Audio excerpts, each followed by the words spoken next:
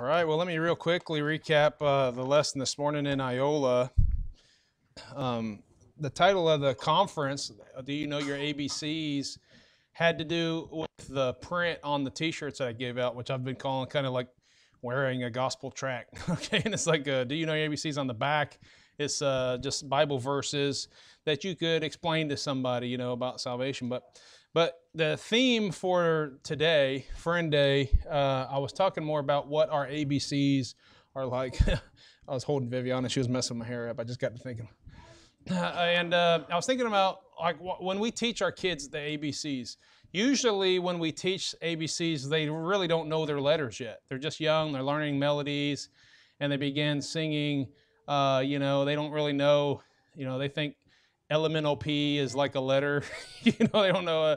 They're learning these sounds. They don't really know what they are. And then, but you teach them that. And then later on, when they begin to learn things, it starts to kind of click with them. And so we went through some songs that we teach kids, in children's church and all that stuff. I'm actually not going to do them, but I did bring them. Maybe we'll do them another day. But I brought some little things that we used to hold up, and then they could follow along. And then the thought would be like, well, why don't you do that? Like, why don't you have children's church? And why don't you go back to doing that Vacation Bible School and all these where they can learn those things? And look, I'll be honest, I kind of miss that. I kind of miss teaching kids that. But it'd be far better is if parents would teach their kids these kind of things at home. They'd teach them the Bible and read them at their bedtime stories, stories from the Bible, and teach them these songs and all that. And I would say if someone came to me and, hey, I don't know all these things. I don't know, how do I begin teaching my kids? We have some resources. I mean, we could find you some resources that would help that, and we could get those to you, and you could teach them these things. But anyway, I just thought about that because I was, we brought those up this morning and kind of brought back a lot of memories, and I was like, I kind of miss teaching the kids the ABC. Okay, we'll do one. All right, we'll do one. And I think it's back there, but I'll just sing it to you. We taught them this, the ABCs. Here's the Christian ABCs. A, B, C, D, E, F, G. Jesus died for you and me. H, I, J, K, L, M, N. Jesus died for sinful men. O, P, Q, R, S, T, U. I believe God's word is true. U, V, W. God has promised you. X, Y, Z. A home eternally. And now you taught your kids that. They're not only singing the ABCs, but they're learning about the gospel. And you say, well, they're not even saved yet. Yeah, but they're getting all the information in there, and one day it clicks and it comes together and all that. But I mentioned this morning that we have a problem, and the problem is, I've hit on this a lot lately. I think I preached about it here. I mentioned it here, but when going through Habakkuk, in going through Hosea in Iola, we talked about where he says, my people are destroyed for lack of knowledge, right? People just don't know anything, it seems like, about spiritual things. Even though when we knock on doors, a good percentage of people claim to be Christian. Oh yeah, I read the Bible and I pray and all this kind of stuff. But you could ask them the most basic of Bible questions and they don't have a clue. And it doesn't mean they're not saved. Some of them are saved, but they just haven't learned anything. After salvation, they haven't learned anything. You're not going to get it from watching TV. You're not going to get it from the media. You're not going to get it from public school education or anything like that. So we have to teach them at home. We have to make sure we're getting people in church and they're coming to church on a regular basis. And what it all came down to, I feel like, and kind of like the conclusion of the message this morning, was the lack of desire. People have to have a desire for the sincere milk of the word, like 1 Peter says. They have to have a desire, to go beyond that. It starts with this desire for milk, but then it's like, hey, I'm going to need some meat in my diet. I want to try these other foods, Viviana, man, she wants to try hummus. That's a pretty advanced food, right, for baby. I want to try food. Why? Because babies have a desire to eat. God gave us taste buds and like these cravings so that we would get the nourishment that we need. And I'm really concerned about a Christian who has no desire for the things of the Lord. It doesn't mean they're not saved. I understand that. But can you think about that? I mean, imagine somebody going their whole life. Maybe you've met somebody who can't read or write. I'm sure we all have met somebody, and I don't mean to belittle somebody like that because who knows what the circumstances were. But it would be odd to see an adult who doesn't know the ABCs, doesn't know how to read or write? How about an adult who doesn't know how to walk yet, so they still have to crawl everywhere they go because they never had? Or how about even worse, like an adult who never was potty trained and had to just keep wearing diapers, or they never ate any food except baby food out of the bottles, out of the little jars, that would be really weird, right? But we see it spiritually all the time. As we look around, we see people who are Christians. Some of them have been born again a long time, but we just don't see them growing. They don't see them doing anything to add to their faith. And so that's what we talked about this morning. And I picked that title, Do You Know Your ABCs? Again, it was originally from the conference, and that as a soul winning acronym. But I started thinking about that for Friend Day. I wanted to just talk about, do you know your ABCs, the elementary things, and so I was able to talk about it this morning. So tonight, I guess the title of the message is, Next Time Won't You Sing With Me? Everybody knows your ABCs, right? So you know that's part of the ABCs. Next time won't you sing with me? And I picked that because of the conference title, and hopefully that Do You Know Your ABCs is going to be the theme, at least in Iola. We'll do kind of a theme on the tracks and stuff like that for the year, next year. And so the title of the message is Next Time Won't You Sing With Me? And I was thinking about on the ABC song how it ends with that little tag there, and the implication is, I know they probably just needed a rhyme, and so they just kind of made something up. But the implication is, hey, I learned my ABCs. Now next time, won't you sing with me? And I thought, many times in the Bible we see really clear examples where God is telling us through these different stories, and when Jesus is here specifically, there's a lot of invitations to come and follow and come and see and to come and join along, and Jesus does that throughout his ministry. So as we just saw in John chapter 1, this is a great example where we see this. And I'm just going to go through here, and then we'll look a couple chapters later at another example.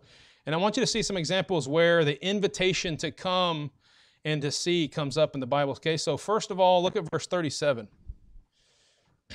The two disciples, that's the two disciples of John it's talking about. They heard him, Jesus, speak, and they followed Jesus. Then Jesus turned and saw them following, and said unto them, What seek ye? They said unto him, Rabbi, which is to say, being interpreted, Master, where dwellest thou? And he said unto them, Come and see. They came and saw where he dwelt, and he abode with them that day, for it was about the 10th hour. So here's these guys, they were disciples of John, right? Now, it's interesting because you remember the Pharisees even tried to they're always trying to trip Jesus up and everything, and so they tried to appeal to what they were hoping, like narcissism and his ego, and they're like, hey, why do not Jesus, to John. And they said, John, why is this guy baptizing more, than your disciples? What's going on? You remember how he throws that? I might be mixing the story up a little bit, but he's throwing out there that's like, hey, how come, I thought these are your disciples. Why has Jesus got disciples, and why is he baptizing people, right? And John the Baptist, his attitude was,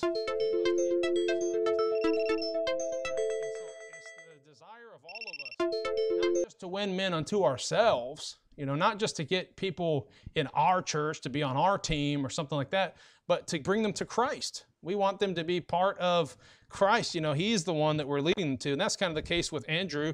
But Andrew follows along, and Jesus just turns and says, what are you guys seeking?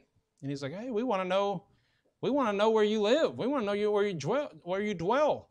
We want to know all about you. We want to know about your ways. And isn't that how it should be when we follow Christ? Like, I just want to know, remember, I hated this little tagline because it was so popular in Christianity. And anytime mainstream Christianity embraces something, it's kind of like, I don't want to do it because I feel like I don't want to jump on the bandwagon. But you remember the bracelets everybody wore, WWJD? what would Jesus do, right? Well, where that came from, the intention I think is good. It's just saying, hey, we're reading the Bible and see how would Jesus act? How would Jesus behave in this situation? We want to know more about Jesus. We want to know about his ways, and we want to know, what he would do. We want to follow that. And so they're just following him along, and he just gives them an open invitation. He's like, hey, come and see.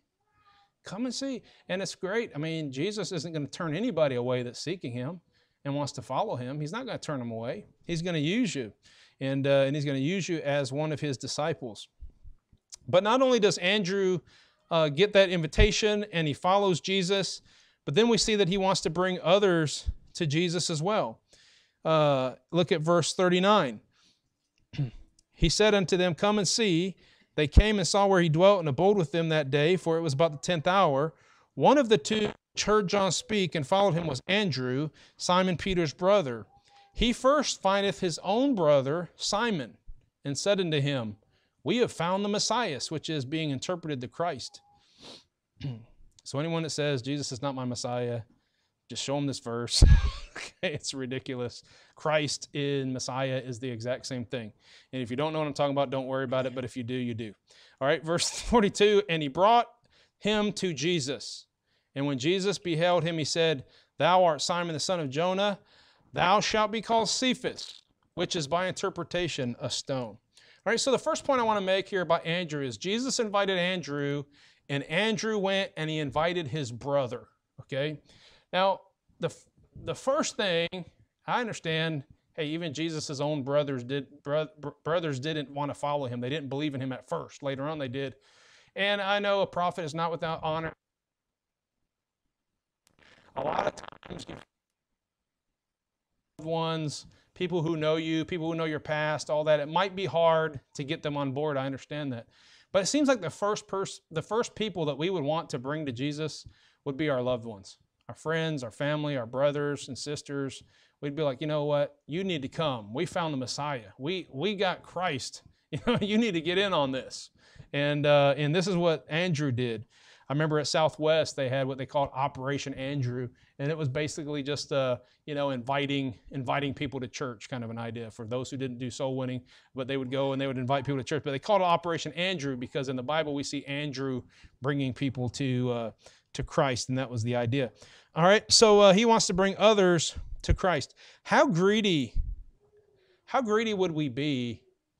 Like, let's say we got saved. And we said, you know what? I just love the Word of God. I just love worshiping the Lord, singing the songs. You know what? Here's what I think we ought to do. Iola Baptist Temple, we ought to just go to the mountains somewhere and make this monastery, and we can just go in and we can live an austere life, and we can just constantly worship the Lord, and we can do all this, and it's just us four and no more, and we can just live for the Lord all the rest of our days. Now, some people would be like, hey, man, that sounds great. That's really dedicated servants of the Lord. No, you know what? That'd be selfish.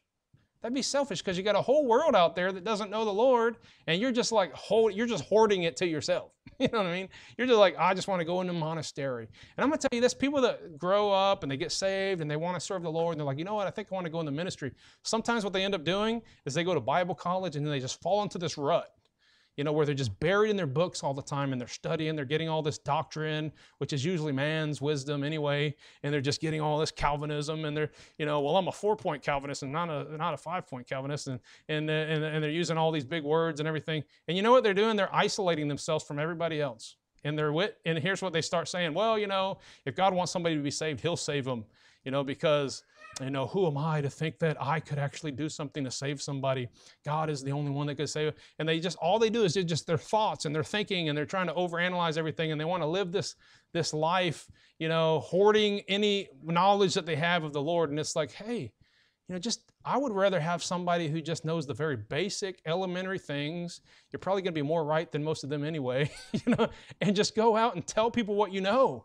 Tell them about Jesus. Tell them how to be saved, Why would you want to hoard that and not share that? I'm afraid a lot of people keep Jesus to themselves, and we don't want to be like that. Could you imagine if everybody in your community was starving and you had a bunker just full of lots of good food and all that stuff. Now, some of you are like, I don't see anything wrong with that. Barricade yourself in with your guns and all that. But can you imagine how selfish that would be? Like, everyone else out there is dying, but you got yourself, you're just set, People would be like, that's pretty selfish of you. Or what if everyone's dying of thirst and they can't find any good water, and you know where a good water source is, and it's just clean water, and you got total access. You're just always smiling and happy. Everyone else is dehydrated and dying. And how selfish that would be. Or everyone in the community is dying of some disease, and you know what the solution is to the. I started to talk about vaccinations. Did you get your euthanasia shot yet? Anybody? That's funny. So, anyway, I'm just kidding. But if you knew the solution, the remedy to the disease, and you could give them that, and you knew that this would take care of their disease, how selfish of you to be like, no, I'm not letting anybody know the secret. You know what I mean? And I just keep that all to myself. In this case, not only does Andrew bring Peter, but right away, did you see what Jesus does when he sees Peter, whose name is Simon at first? And he's like, let's see if we can find that again. He says, thou art Simon. Now here's Andrew. Andrew starts following Jesus. Andrew goes out and gets his brother and says, Simon, we found the Messiah. You need to come see the Messiah. And then Jesus turns to Simon and says, thou shalt be called Cephas, which is by interpretation a stone.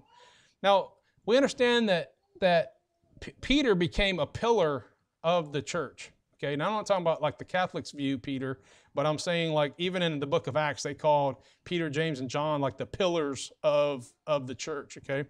Excuse me. And Peter, had a special position that Jesus gave him. Even though he denied Christ, thrice, Christ still left him with a special charge, to carry out this work, and in his absence to kind of take the leadership. And he did. In the early part of Acts, we see that.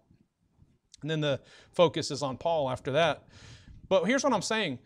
How much do you actually hear about Andrew, right? You got Peter, James, and John. That's like the inner three. Andrew was one of the 12 disciples, but how often do you see about him? I mean, you don't really know much about the life of Andrew. And Andrew brings Peter to the Lord, and the Lord uses Peter. Now, here's what I guess I'm trying to get at. We should have that kind of attitude. We should be like, man, you know what the Lord could do with my brother?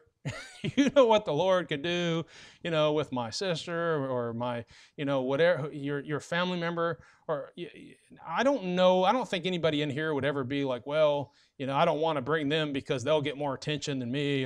That would be silly. But I'm just saying, in this case, it seems to be the attitude of Andrew. It's like, I just want to bring my brother. I don't care if he gets more attention from Jesus than me or something like that. He does more for me. I would love to bring people to Jesus who end up doing way more works than I ever did.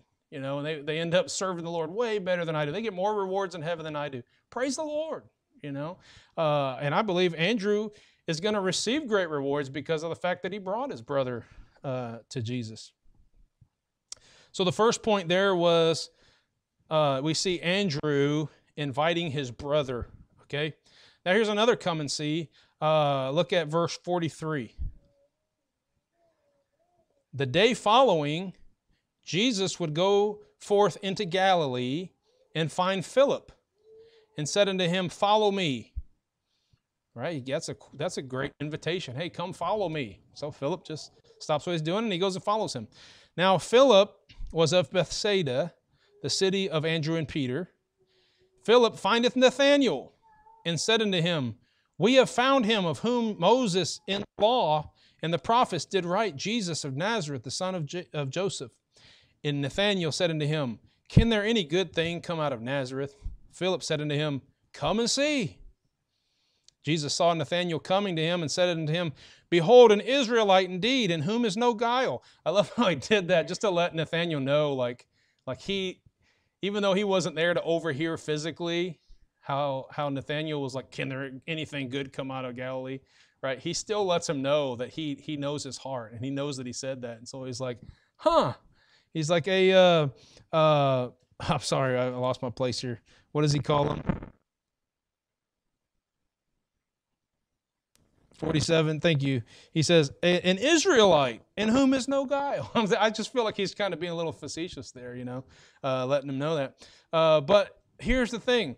Here's this Nathaniel. Here's what I think about Nathaniel. I don't really know this for sure, I guess, but it seems to me like he's just a friend of Philip's, right? And not only a friend, but he's the friend who's like, very suspicious of everything and doesn't necessarily just want to believe.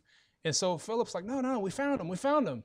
It's like, can there anything good come out of it? He's like, come and see, right? Come with me, follow, see for yourself. Can you imagine? Think about this from Philip's perspective, or any of the disciples really, but think about Philip's perspective. Can you imagine Jesus walking this earth and picking you by hand to be his disciple and say, hey, come follow me? Like, wow. That's amazing. I can't imagine that feeling. And so he did that, and it kind of makes me think about like in grade school how we'd go play like dodgeball or kickball or something like that. And you remember they would choose teams. How many of you had that choose team? They'd be like, all right, you're the captain and you're the captain. I always hated that, man, because I feel like I always had this joke where it's like, let's see who's left. All right, we'll pick that crippled girl over there. You can have the old man that limps and uses a walker, and all right, I guess I'll take Rocky. You know what I mean? You never wanted to be that guy. Like, you wanted to be picked right up front. Like, hey, we're going to take him.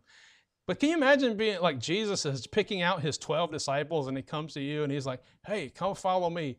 Now, I'm sure he didn't completely know what he was getting into, but you know what he did do? He did, and all the disciples did, they did drop what they were doing and they just followed him, right? But not just that. Part of following him was, I want to let everybody know that I'm following the Savior. I'm following Jesus. I'm following the Messiah. And so he went and he told his friends, even if his friends were a little skeptical. Now, I'm going to tell you this. If you got saved, like probably most in here did, and it was a drastic change from the life that you used to live, okay? Let me just show of hands. How many of you, after you got saved, like maybe it was years later or whatever, but I'm saying like the person you are now is not the person you were before you were saved? Anybody? All right, that's most people in here. I would say me too, even though I was only 8 years old. Okay, but most of us, that's just the case. Now imagine you lived a wild life, you drank, you did drugs maybe, you stole, you cussed, you did all these kinds of things, and now you go back years later and you're just like, hey, you know what? I found Jesus. They're like, oh, I remember you. You were always just doing weird things and all that. It's another one of these weird experiences. You probably joined a cult or something like that. Well, guess what? Come and see. Come and see. Now, here's what that's going to put a little bit of responsibility on you, because that's going to, that's going to require that your life has changed and that they see a difference in your life. And that's why it's important for us to live the Christian life and live a holy life. You say, oh, are you not saved if you don't live that life? That's not what I'm saying. But I'm saying if you want to be effective in your witness and you want to be an effective believer that brings forth fruit, there should be a change in your life.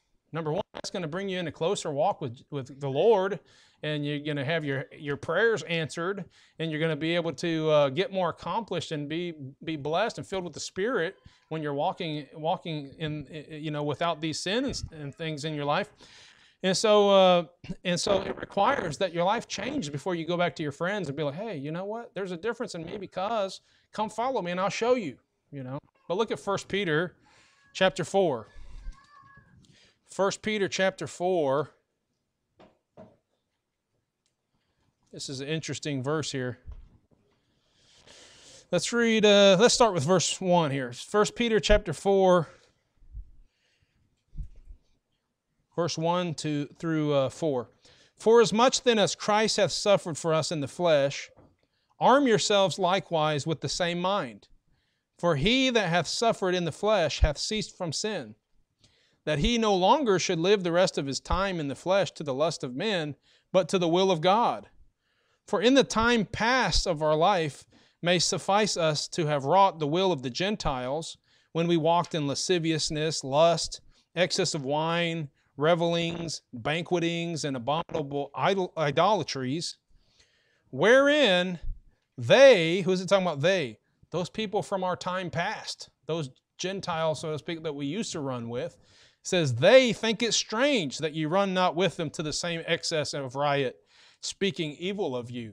All of a sudden, those friends that you used to have are going to be like, I don't know why that guy doesn't do these things anymore. He's become some weirdo, you know. He's joined some kind of cult, or he's just, you know, he's lost his mind. And who knows? They think it's weird because you don't run to the same excess of riot. And then they speak evil of you. They talk bad about you. But I'm going to tell you what, at some point, when they see their life is falling apart and they're looking for the answers in life, and you're like, hey, I'll tell you where the answers are found. They're found in Jesus. Come and see. Follow along with me. You know, don't follow me, but follow me as I follow Christ. And follow Christ. We found Christ. Okay, so number one, we saw Andrew invited his brother, or we could just say inviting family. Number two, it appears like Nathanael was just a friend, so Philip is inviting his friends. Okay, number three, look at chapter 4, John chapter 4.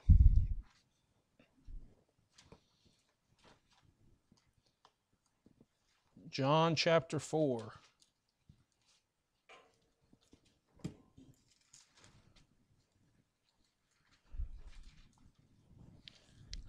And I'll start reading in verse 27.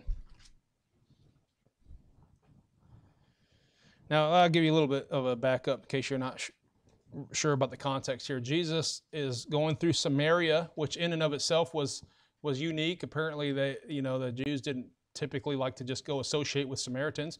But he goes through Samaria, sits down at the well, and he's talking to a woman, right? So not only a Samaritan, but a woman, and he's having a conversation with her, which would have been maybe not a common thing to see in those days. We know that by later on his disciples. Let's just read in verse 27. And upon this came his disciples and marveled that he talked with the woman. Yet no man said, what seekest thou, or why talkest thou with her?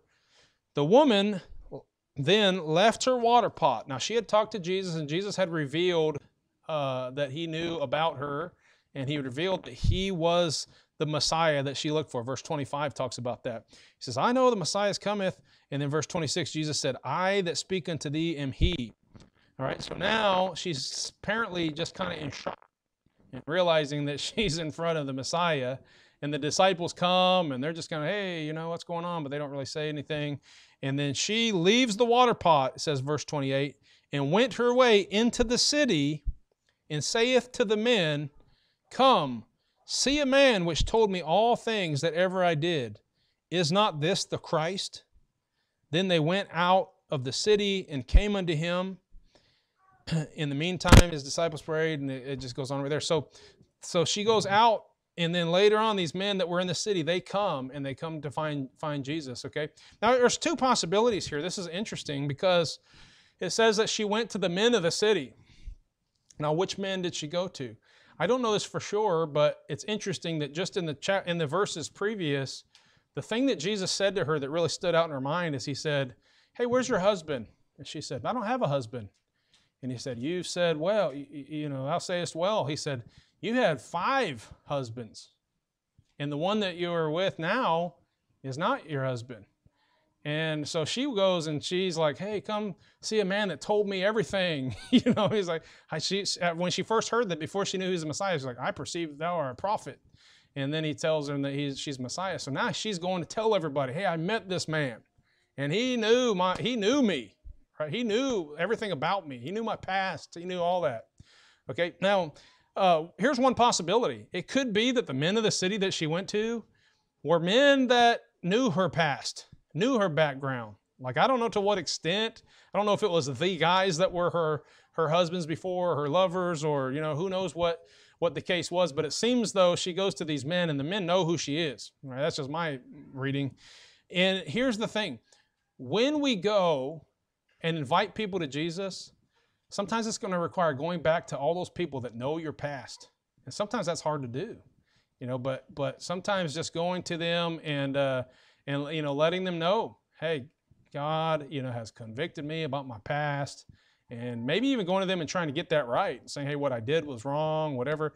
I want you to meet the Jesus that changed my life, and show them Jesus. But regardless, here's what we see for sure. We can definitely make this application. She went into the city, right? She went and just proclaimed his word all around. Now, we know that the Great Commission is not just lifestyle evangelism. It's not just live a good life and maybe somebody will ask you about the ABC shirt that you have on or something like that. I mean, if they do, great. Evangelism isn't just about talking to your friends and family and your mom and dad and whoever after you get saved, telling them. Now, that's a good part of it. You should do that.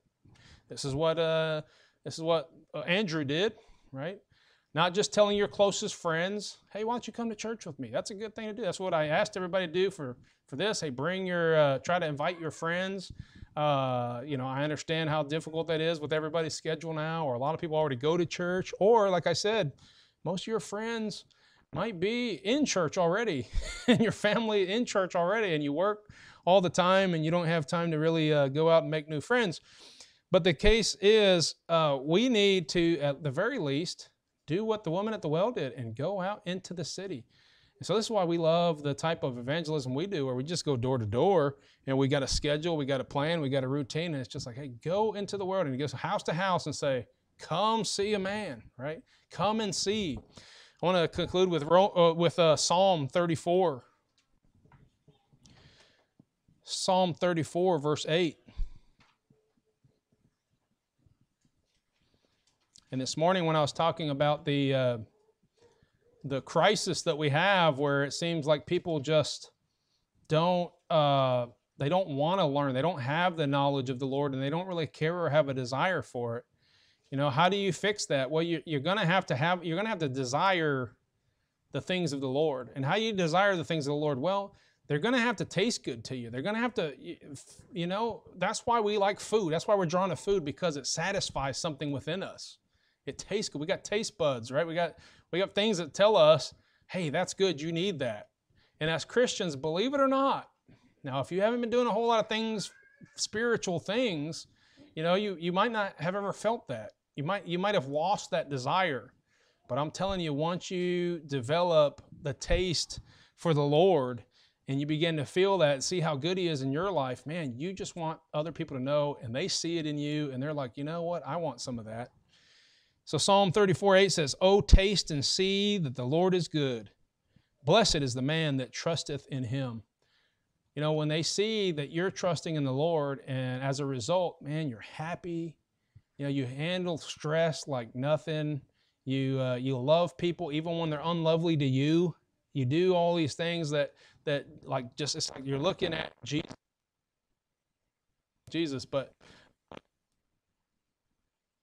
follow Him. And so you look, people will look at you and they're, where do they get this peace? Where do they get this joy? Where do they get this love?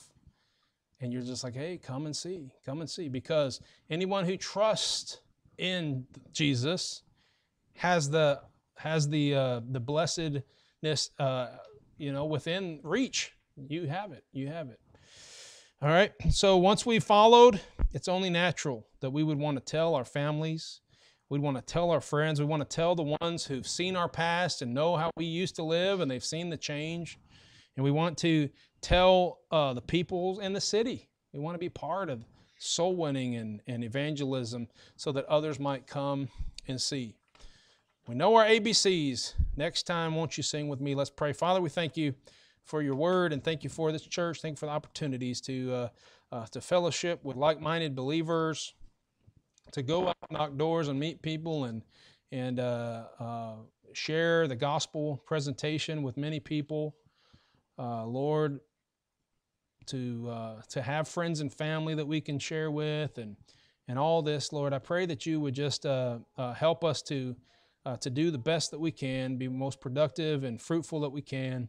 And in order to be fruitful, Lord, as it says in 2 Peter 1, help us to add to our faith virtue and knowledge and temperance and patience and brotherly kindness and godliness and charity, Lord. All these things so that we might produce more fruit for you and bring more pleasure and glory to your name. In Jesus' name I pray. Amen.